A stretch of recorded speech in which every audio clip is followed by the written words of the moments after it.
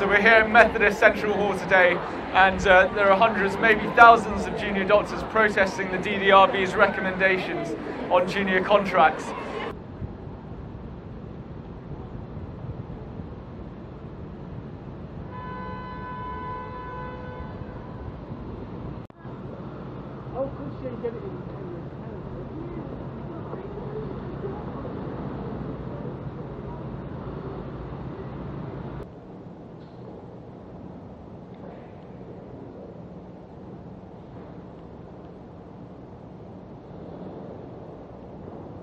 And what do you think about the DDRB recommendations that have been put forward today?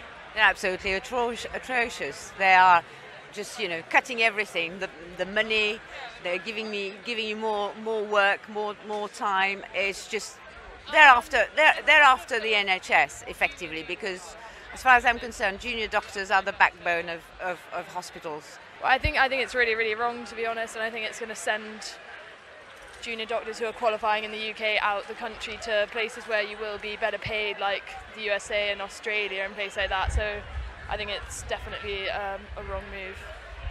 And how do you think the recommendations, will they have a positive or negative effect on patient safety in your view? I can't see that it would ever have a positive effect. It takes away safeguards for working hours, which are already long and arduous, and making that any worse, I just can't see how it would improve patient safety. My main fear is that it's going to discourage people from doing the specialties that are already struggling to recruit people. Specialties like GP, psychiatry, they're already massively underfilled, all the training spaces, and they rely heavily on locums, which makes the overall cost higher. Well, I think a 30% cut would be particularly devastating in all specialties, but particularly in GP, where we're already facing around 40-50% of places unfilled. Many of my friends are considering GP, but I know for a fact they're now considering their options outside of medicine or in other specialties. Do you know what constitutes a junior doctor? Do you know how old junior doctors can be or young junior doctors can be? Yeah, so I know that you have, I think they're called F1s or something like that, and it goes up until you're a consultant and you're about 35, general about that. So it's affecting obviously university students, but also middle-aged people with families, which is why it's so crucial to,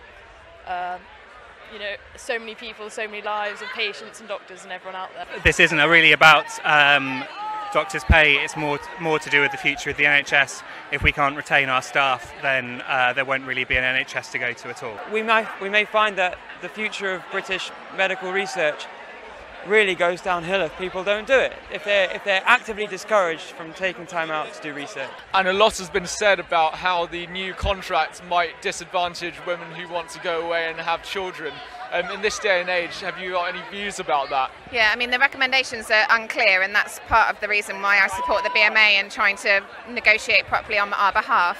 But I have particular concerns, obviously, in my personal position, that taking maternity leave and taking time out to care for children would be penalised by the new contract. And with the fact that there's going to be a huge workforce of women doctors, that potentially provides a big threat to the NHS work. Well, that's absolutely appalling. You'd think we're going back, I don't know, decades, more than decades. All the rights that have been acquired for women to, be able to have maternity leave, men to have paternity leave, and this, in your case, it's not possible, it's not happening, and that's just out of order completely. So at the moment, I think you're seeing a demonstration of how much doctors care about the NHS and how we want to try and support. The BMA have urged the government not to impose the contract, saying, "We will resist a contract that is bad for patients, bad for junior doctors and bad for the NHS." Jeremy Hunt has agreed to meet the BMA Junior Doctor Committee Chair Johan Malawana to discuss the contract.